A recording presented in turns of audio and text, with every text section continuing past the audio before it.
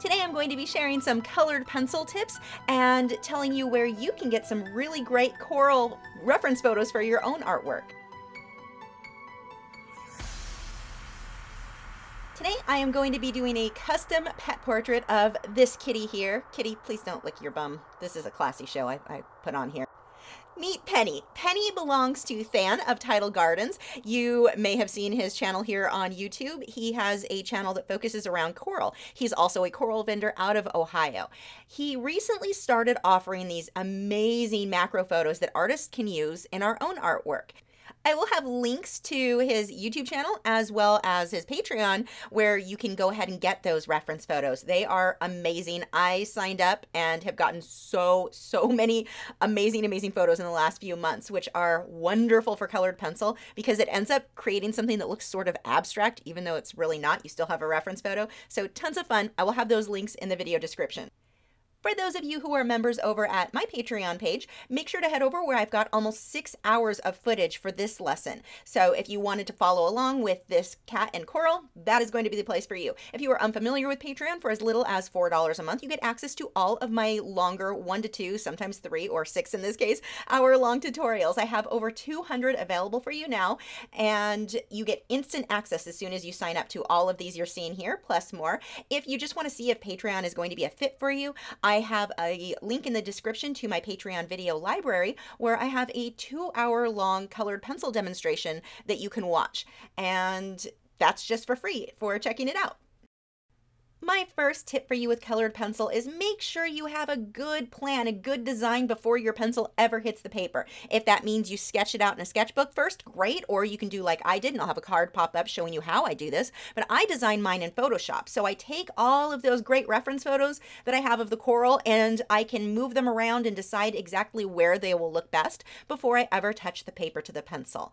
And that will help save you a lot of headaches when you realize halfway through the piece that you wish you would have put something somewhere else. You can't easily change that with colored pencil. So if you plan everything out really well first, that's going to make your life much easier.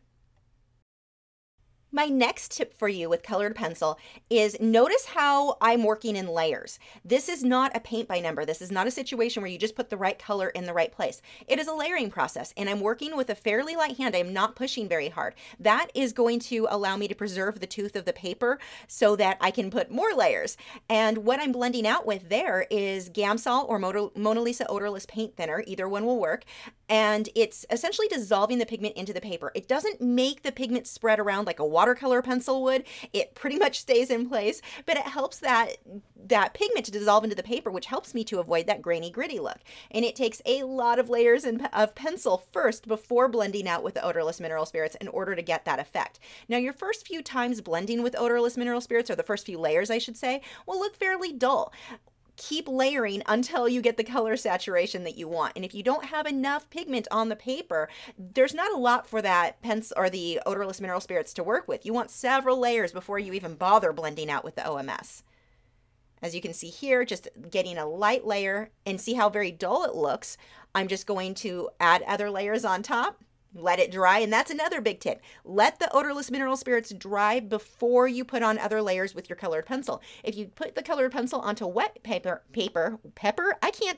wet paper, you can damage the tooth of that paper, and that's kind of the thing that we're trying to do constantly with colored pencil is make sure we don't damage it so that we can get more layers. So you want to make sure if you are blending out with odorless mineral spirits, let it dry completely before going on to that next layer.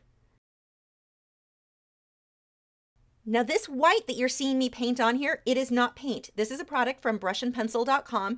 It is a mixture of their touch-up texture and titanium white mixture. I'm mixing those together and then I can paint them on with a liner brush, and that gives me these really nice white highlights. And I have people ask all the time, can't I just use a gel pen or white acrylic paint?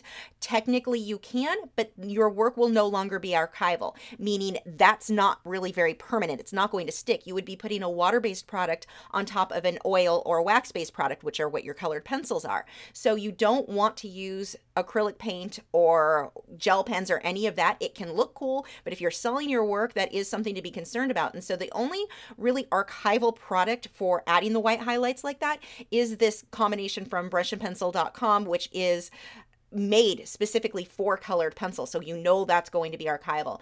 And that's what you're going to see me paint on for those white highlights throughout this piece. I love that product, and I'll have a card pop up that goes over exactly how to use that stuff. And see here, again, going back to what I was talking about before, when you get your first few layers with the odorless mineral spirits, how dull everything looks. Just keep layering and building with a light hand. Don't push hard with the pencil. Keep layering until you get that color saturation. The pencil that you're seeing me use here, this one is the Derwent Drawing Chinese White. Well, that you saw me use a second ago. This goes very quickly. But the Derwent Drawing Chinese White is going to be about the most opaque white colored pencil that you can find. It's one of my absolute favorites. That one and the Luminance White I really like. The Luminance White I can get finer details with. The Derwent Drawing Chinese White is more of an opaque white. But those are great, great pencils, and you're seeing me use both of those actually a lot here. You can really see this layering process, how you slowly build. And that's another big, big tip for you. With colored pencil, it is a slow medium. When you watch these time-lapse videos or where the lessons are sped up like this, it gives the impression that you can get something done like this. You should have all that done in a night. No, this took me weeks to finish. This is a very, very slow process. Something went terribly wrong with my camera angle there. Now, I have always loved painting anything from the ocean, whales, dolphins, fish, coral, anything.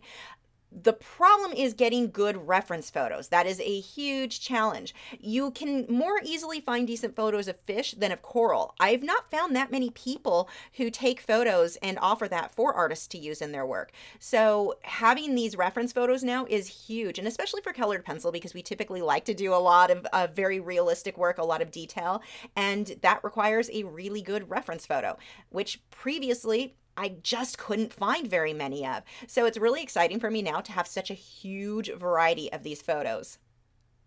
For my next step, I'm just painting the background, lots of layers, and you can see I'll add a layer, I blend it out with odorless mineral spirits, let it dry, add a layer, let it dry, and it just goes back and forth like that until I build up the color saturation and the smoothness that I'm looking for. Now, part of that was done during the live stream, so I'll have a card pop up. You can see this portion in real time. Now, what I've started with, it almost looks like I'm drawing a tabby cat, and I'm not. I'm just slowly building up where the lights and darks are going to be on this girl.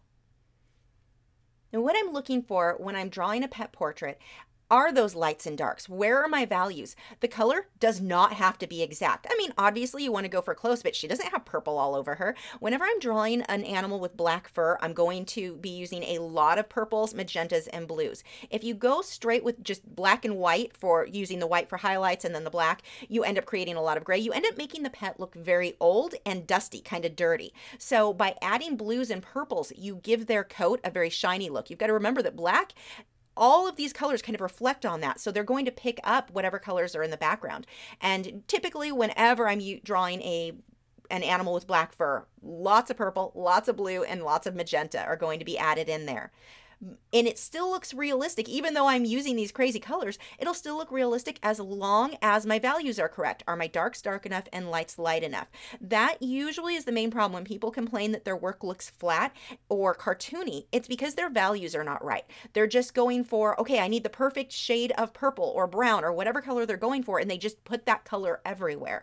If you want your work to look more realistic, especially if you're working on animals, get those values right. I mean, I guess it works for any subject, but you really see a difference in the animals. And don't just put random highlights anywhere. Wherever you put these highlights and shadows, this is what determines that underlying bone and muscular structure. So I don't want a random highlight going across the forehead. You can make the animal look very deformed.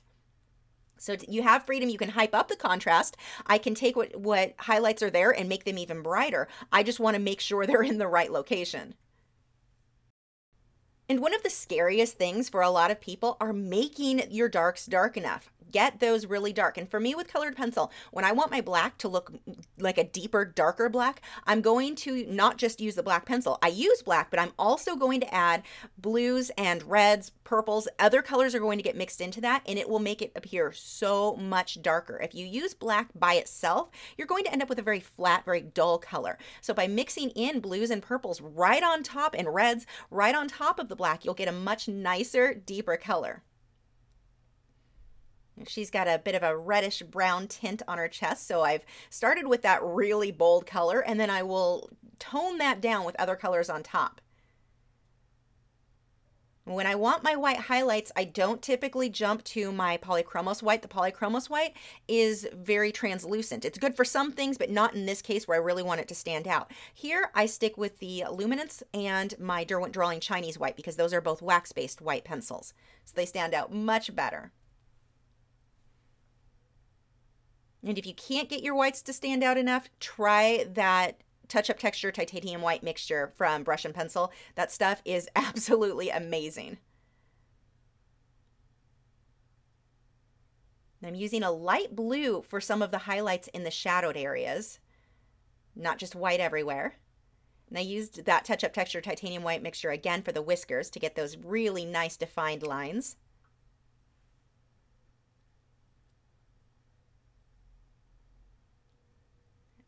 Now this guy was drawn on the live stream, so I'll have another card pop up so you can watch him in real time.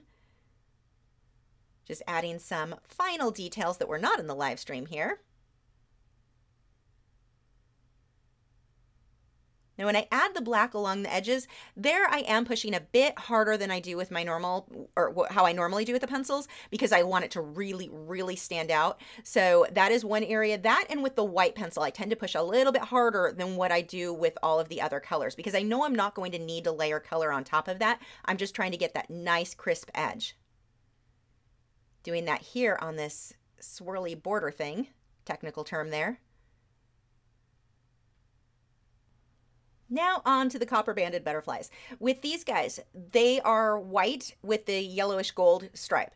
I'm not just going to leave the white areas white though, they'll look very, very flat. White reflects everything around it, so I'm going to pull in these purples over where the white goes, and then I'll use white on top of that as highlights. But I'm gonna get this nice darker base color of purple. Purples, magentas, all of that mixed in there, and I'm using oranges and magentas to shade the yellow.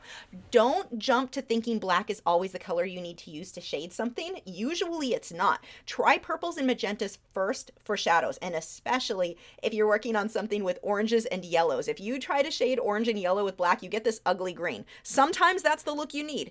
Usually it's not though. More often than not, try shading with those purples and magentas and see if that will give you the look that you want.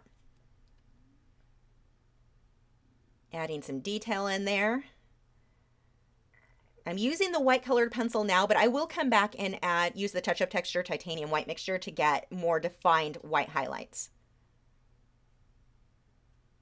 You're going to go through some seriously ugly layers as you work. Don't let that make you give up. Ideally, work one small area, 1 or 2 square inches at a time until that area is finished. That way you have some portions of your work that always look good, but it also will help you to not lose your place. If you're trying to work on, let's say, the entire cat all at once, it's very, very hard to keep track of where you are and what work needs to be done. Usually when someone tries to do the entire cat at the same time, you know, the base layer all together, they end up with something that isn't as realistic as they were hoping for it to be. Try breaking it up into one little area, like in the case with her. I focused on her eyes, then her face and ears, and then, you know, worked my way around. But this makes it much easier to tackle. I can focus on smaller details. I don't worry about the rest of the piece, so I'm not getting overwhelmed by that, and I don't lose my place.